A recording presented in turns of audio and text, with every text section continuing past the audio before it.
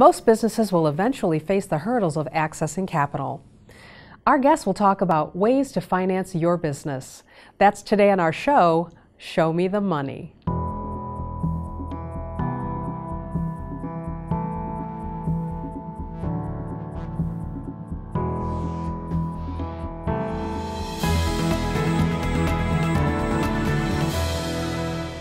We've talked a little bit about accessing capital for your company, but there are some things that you should be thinking about before you access capital, and that is profits. So, planning your profits, making sure you're in a good place is important. Sarah, does SBAM have any information for owners who are looking at capital? Yes, we know this is an important topic for our small business owner members, so we worked with Gordon Advisors, a CPA firm here in Michigan, to create the Owner's Profit Planning Guide. Excellent.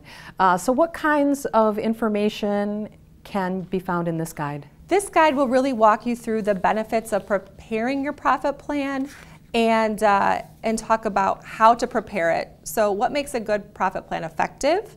What's your financial analysis? We'll talk about profitability, asset management, your sales analysis, and product profitability. It'll even go into a SWOT analysis and allow you to create goals and action plans. Well, we appreciate you preparing that for us. How much does this guide cost? It's free, and you can find it at sbam.org. Excellent. Thank you. Thank you. I'm Lisa Smith, and this is Focus on Business. Here with me today is Constance Logan and Tim Jewell. Thank you both for being here. Thank you, Lisa. Asking for money, even in the form of a loan, it can be complex and difficult. Let's break it down a little bit, make it easier. Let's start off with, what are the things that businesses are struggling with the most? Well, the title is quite appropriate because access to capital is certainly one of the things that business owners struggle with. And also access to talent, employees. Those are the two main items that we see. And how are those two things tied together? They're tied together because, of course, access to capital, the business needs it to be fully operational. And in terms of talent, they need money to provide salaries to those employees, et cetera, benefits, so they all tie nicely together. Right, and in this tight talent economy, people are offering more benefits. That's right. That's more expensive. Wages are going up. If you want to keep the people that you have, you're going to pay them more. Right. So all of this is tied with even just running your business today, not even necessarily expansion. Correct. Yeah, so there's lots of ways that you can access capital as an owner. There are new, non-traditional ways that we're seeing today. Everything is digitized and there's all kinds of new things. So what are some of these new funding mechanisms that you're seeing, Tim?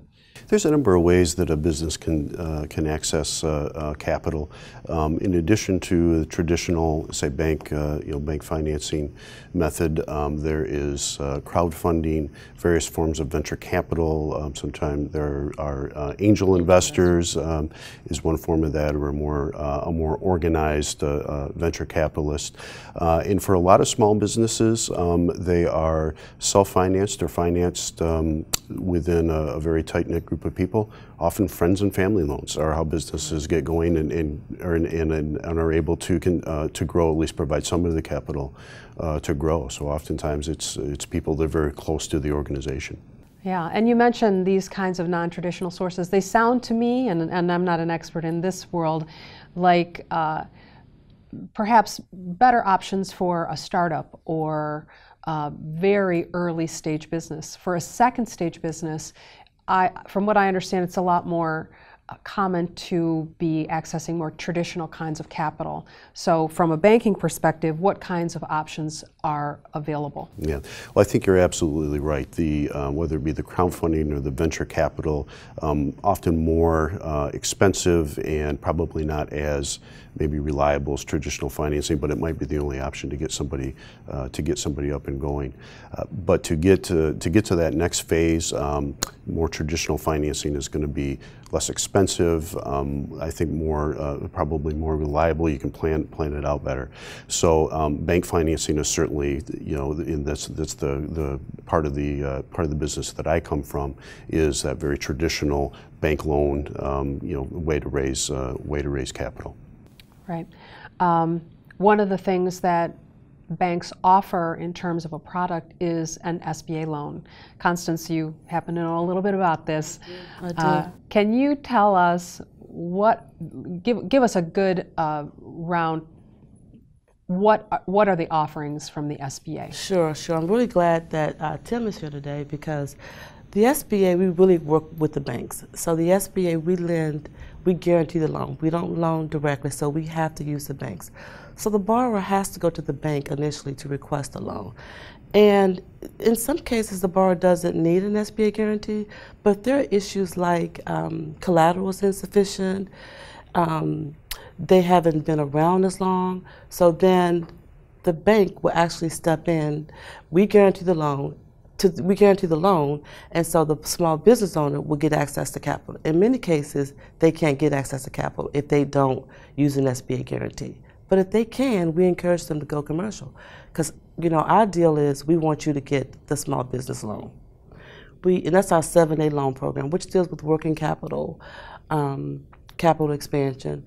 In terms of buying a building, we have a great loan program called a 504 loan program. So if you want to purchase a building, it's 25 years, we use the CDC, and you only put down 10%. So it's a great way for a small business owner to get the opportunities that they need without going to a commercial lender and having a guarantee. The SBA, I'm hearing there's a new to me product in the micro range. Can you talk about those? What are some of the levels of borrowing? We're talking about small business, 500 employees or less. Mm-hmm. What are the thresholds or the minimums that we're talking about for SBA? Well, the max we can go to is $5 million, but we have $250,000. That's one of our loan programs. But in terms of our microloan, a lot of people don't know about microloan programs, which is great for the small business owner. It starts at $5,000 and goes to $50,000. Now, the SBA, they don't come directly to us. We fund intermediaries. We give those intermediaries grant money, and they actually lend those dollars to the small business owner.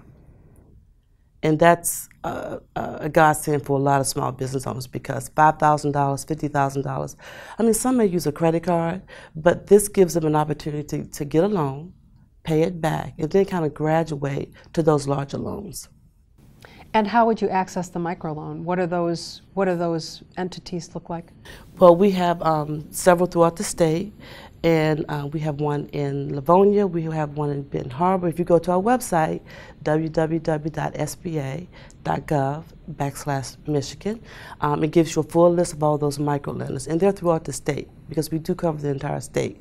So there's a micro lender throughout the state that you can access our microloan programs. SBA loans go through banks. Banks have multitudes of different products as well. But I think that there's a much larger story in terms of talking to a bank about a loan.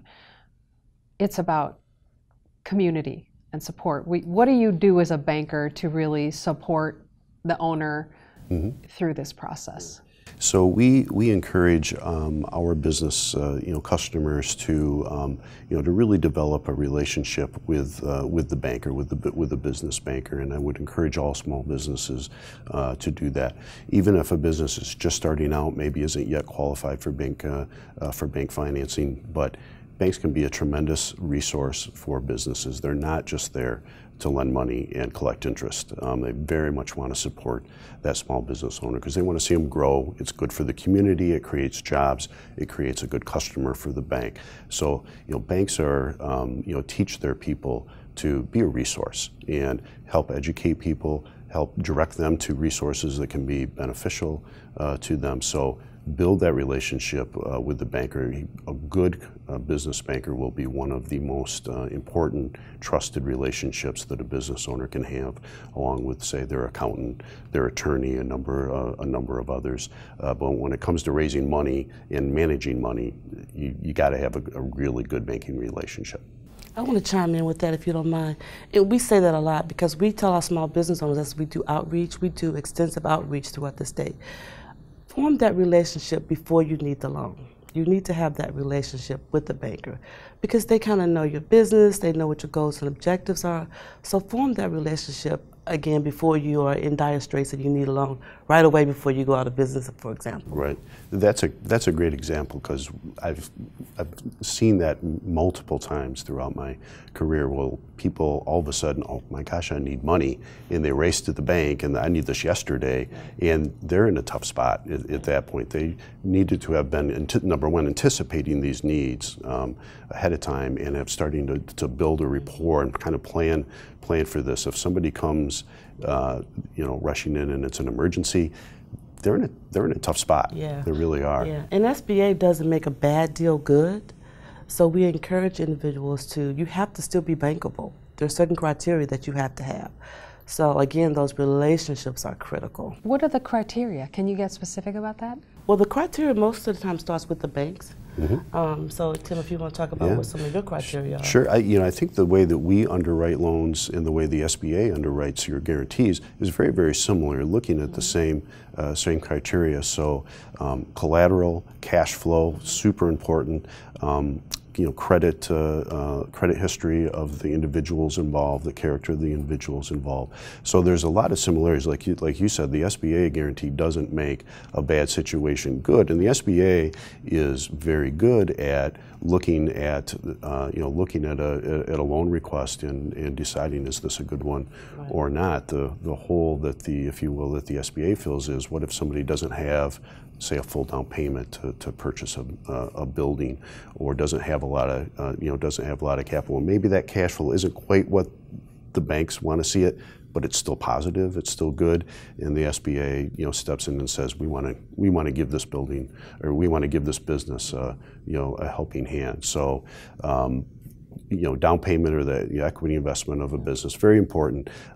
Cash flow for banks, we live and die by that. And character, including credit history, very, very important. But we look at other things, management experience, succession planning, any number of other things as well. That's great. All those things that Tim just mentioned, and we really look to make sure they can pay the loan back. Again, going back to cash. Yeah, you don't want to help somebody get in a bad, and a bank doesn't either. Right. You don't want to help somebody get into a bad position. Right. You want to help them succeed. Yeah, you want to help them succeed. Buildings are a really common purchase for a second stage business. If you haven't purchased a building before, what is the order in which you do it? Do you talk to the banker, secure yourself some dollars in the price range where you think you're going to buy, or do you find a building and then go to your banker and talk to them about, I have the building, I know what I want to pay? What is the order that makes sense for business owners that haven't purchased yet? Yeah, I would encourage them to go to the bank first and say, here's, and the earlier the better. I'd like to buy my own building. I think this makes sense. It's an asset that I want to own over, buy over time through financing.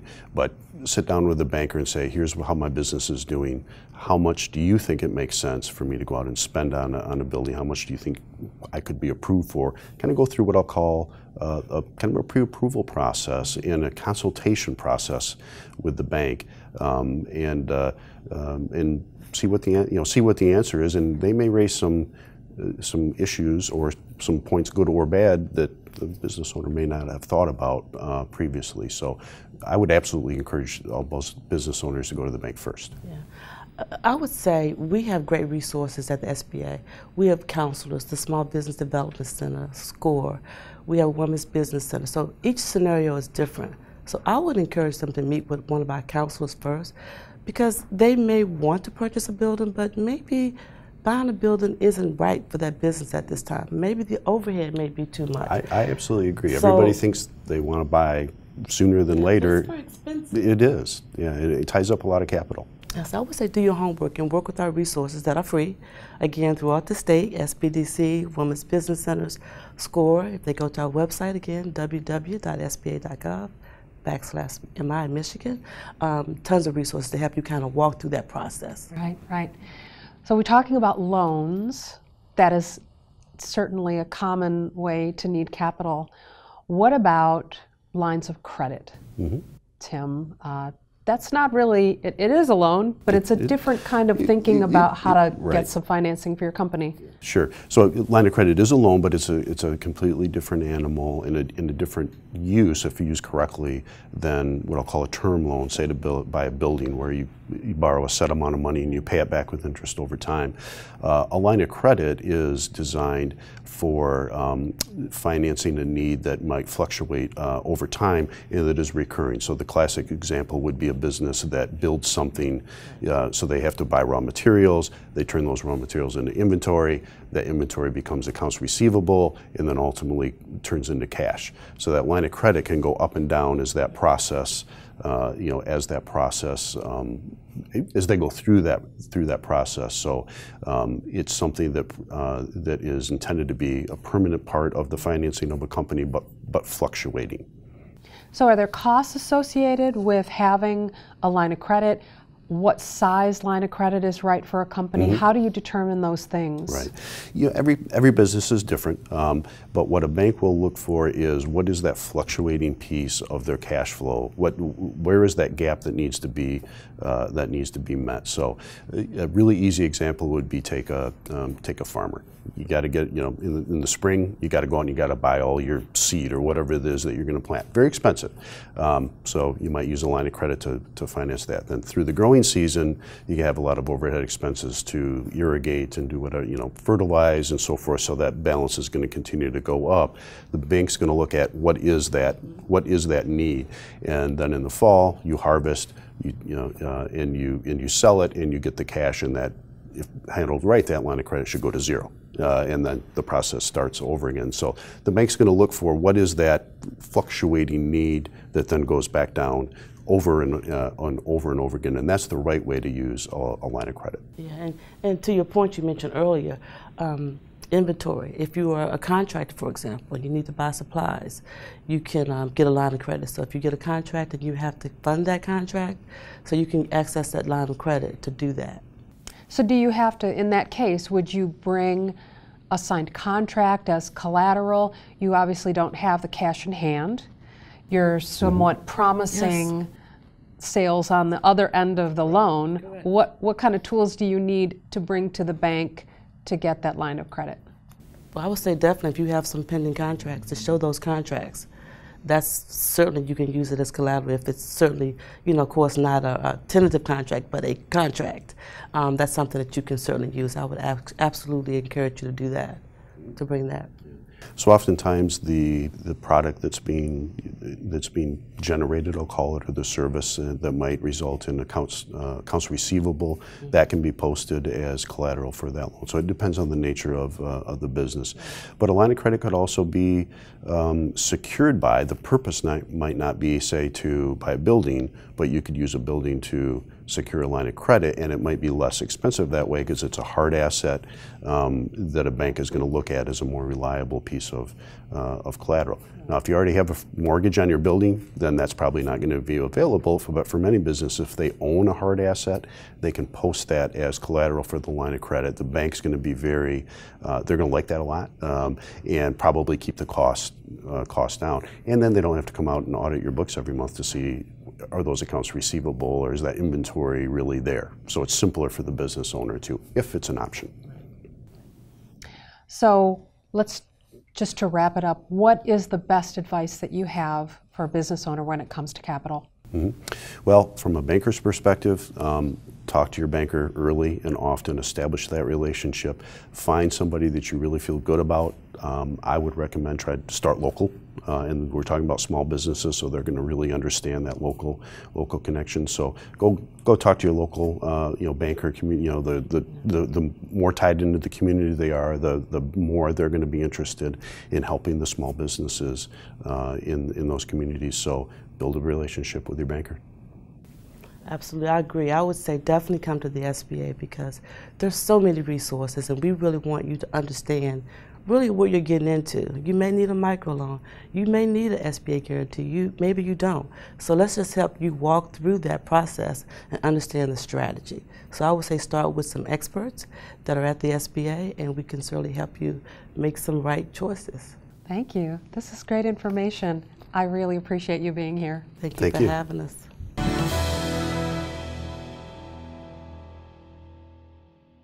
Once a company is properly capitalized, they can start thinking about how to properly budget and plan for technology. What kind of things should we be thinking about there? Well, a big thing that people fall into is they're thinking about doing it the same way they used to do it. And technology changes so quickly, we can't do that, or we shouldn't do that. Thinking about a small company that has a server in their closet. You know, they've always had a server for the past 20 years, and now somebody says, hey, the server is getting old, we need to replace the server.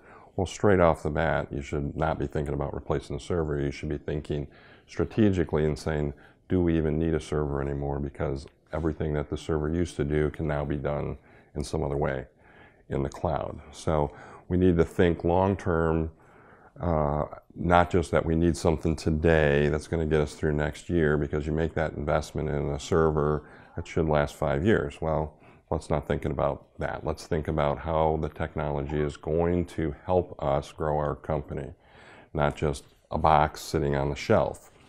So the other thing people need to do is think long term, okay? As I said, how can that technology help the organization grow? That's where we want to invest our money, not in the other stuff. And the third thing that we see a trend in is these services, okay? So you can rent software as a service today. You can acquire equipment as a service. The phones, the mobile devices. Nobody thinks about that as we're going to go buy a bunch of mobile phones and we're going to stick stuff on there. It's just a service. You go down to the Verizon store and you pick up what you want, and you're not buying a device necessarily. You're buying the features that device can deliver. And so we need to be thinking about that the same way. The desktops, the computers that people are using every day, all of those things can now be acquired as a service. So we don't have to spend $2,000 to buy that device to stick it on somebody's desk. We can just become a monthly payment. So this is a completely different way of thinking about making purchases. How long-term should we be thinking? You know, a server was 5 years, now we're going to the cloud. What is that?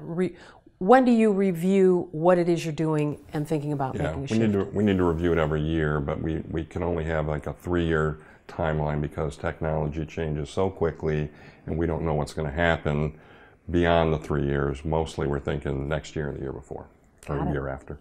Thank you. Thank you. You're welcome. Focus on Tech, brought to you by Providence, making technology easier.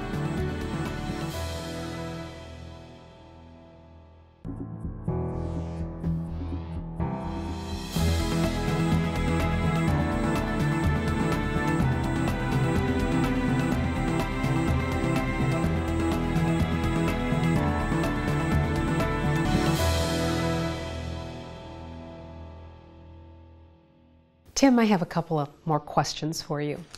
As a banker, what do you need to assess a company's capital needs? First and foremost, financial information. Bankers live and die with numbers. So solid, reliable, accurate, and timely financial information is absolutely critical. Traditional balance sheet, income statement, maybe a statement of cash flows, and projections for businesses that are looking to grow as well. Very important. If a business is good at providing that financial information itself, great. If not, it should get some help from an accountant who can do the job well. Great. So how important is cash flow?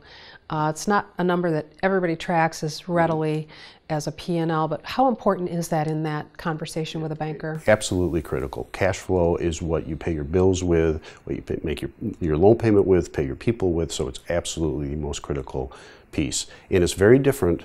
Cash flow to profit or loss is very, very different. So for example, you could be making a very good profit, but if your inventory is growing rapidly or your accounts receivable, if people aren't paying you on a timely basis, your cash flow could be negative. At the same time, on a P&L, you're making money. Also, a business that's expanding rapidly will need a lot of cash. They might have to go out and buy equipment, facilities, finance a larger inventory, larger accounts receivable. So cash flow and profits, two very, very different things, and it's very critical for a banker in a loan decision. So just real quick, a lot of folks don't know what the formula is. Can you tell us what is the cash flow. Yeah. formula. So you're going to start with profit and loss, but then add back or either subtract or add back changes in things like inventory, accounts receivable, purchases of major of major assets, or potentially the sale of major assets, and financing. And that's that puts positive cash into the business. Great. Thank you so much. You're very welcome. Focus on Banking, brought to you by Michigan Bankers Association.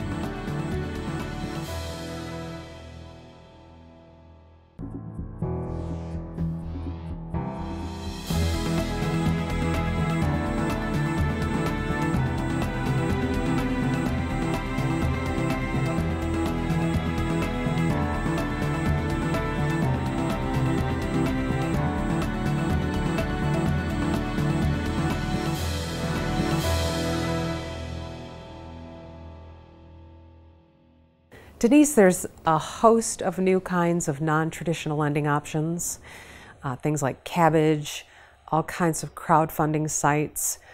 What are the risks associated from a legal perspective?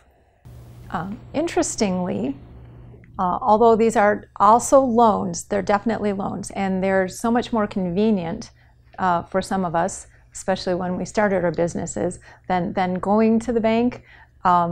There are some few risks to them. You are going to have generally a personal guarantee. You're going to give them all of your bank account information. You're going to sign a loan document. But with these loans, generally the self-help or the way that they get their money back if you default on your loan is generally access to your bank account. They're not generally taking, for the most part, a security interest in your entire business. So they're not going to come get your whole business if you default. And that's one of the ways there's actually an advantage to these loans, in addition to them being streamlined. Online loans, in the more traditional sense, you can go online and get yourself a loan. What are some of the advantages and disadvantages of an online loan? Well, an online loan is going to be, you're going to want to read all the fine print.